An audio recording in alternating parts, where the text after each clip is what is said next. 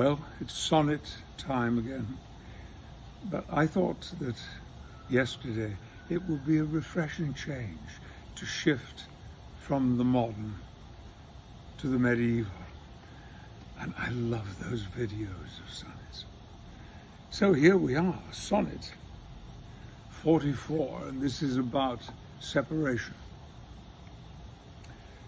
If the dull substance of my flesh were thought, injurious distance should not stop my way, for then, despite of space, I would be brought from limits far remote where thou dost stay.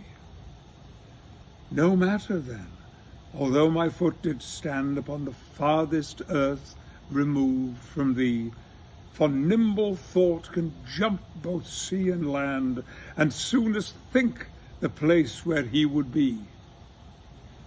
But thought kills me that I am not thought, to leap large lengths of miles when thou art gone, but that so much of earth and water wrought, I must attend time's leisure with my moan, receiving naught but elements so slow, but heavy tears, badgers of either's woe.